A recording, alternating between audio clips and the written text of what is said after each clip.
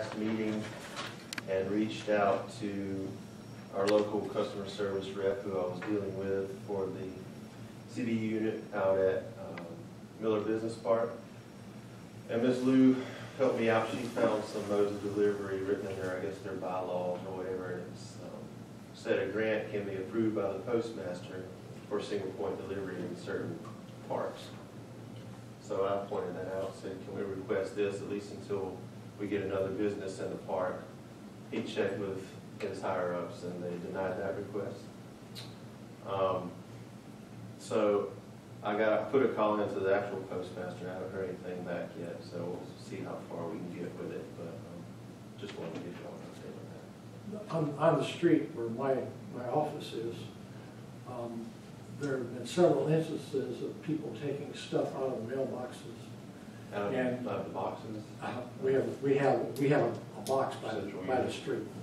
And I think that RST Construction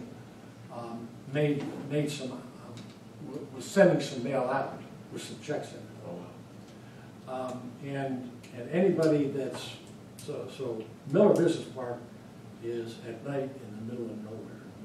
And so people get in there, I mean, you can have gates, you can have whatever you want. You wouldn't dare put anything in those mailboxes. And so what they want to do is, in my estimation, enhance the ability of people to steal your mail.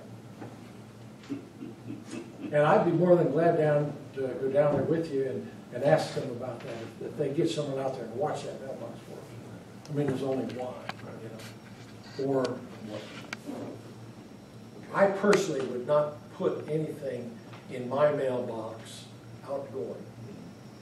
I mean, I'm going to put it down at the post office. I'm going to slide it in the slot. And if you haven't had your mail, well, have you got a slot in your door? No, it's not on the street.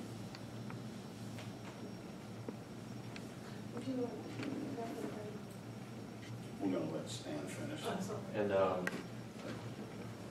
And that concludes my report. Thank you. Now that we've got